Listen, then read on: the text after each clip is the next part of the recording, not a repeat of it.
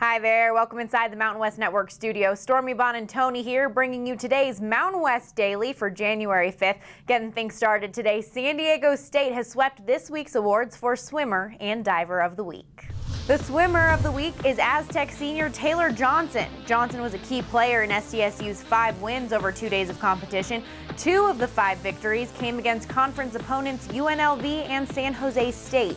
On Saturday, she tied the 50-yard freestyle pool record at the UC San Diego Canyon View Aquatic Center, and on Sunday bested her own time to set the pool's new mark, earning first place and an NCAA B-cut time of 22.90 seconds. Johnson additionally picked up second place finishes in the 100-yard freestyle on both days.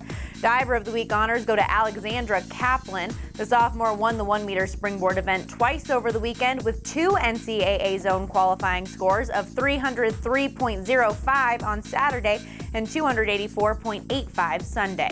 Kaplan also earned second place in the 3-meter event on both days. Her Sunday score of 300.65 was an NCAA zone qualifying mark as well.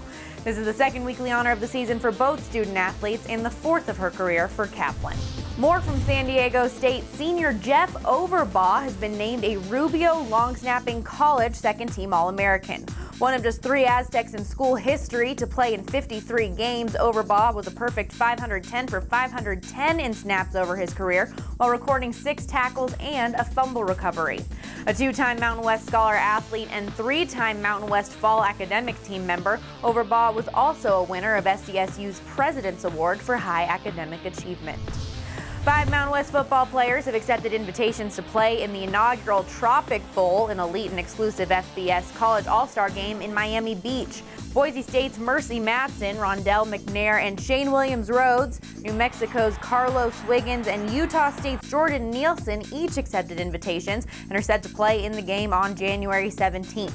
Kickoff is scheduled for 1 o'clock Eastern Time at North Miami Atlantic Stadium. The final rosters for both teams, National versus American, will be announced on January 10th. From the Mountain West Network studio, I'm Stormy Bonantoni.